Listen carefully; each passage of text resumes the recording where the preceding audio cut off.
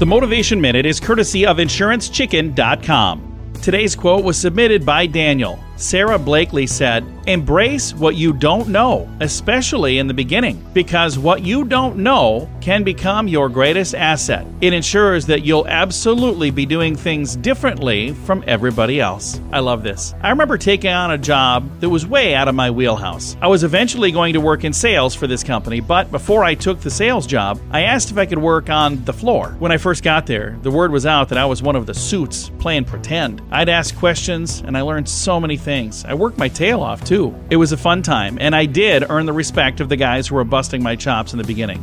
Eventually. This has been today's Motivation Minute, courtesy of InsuranceChicken.com.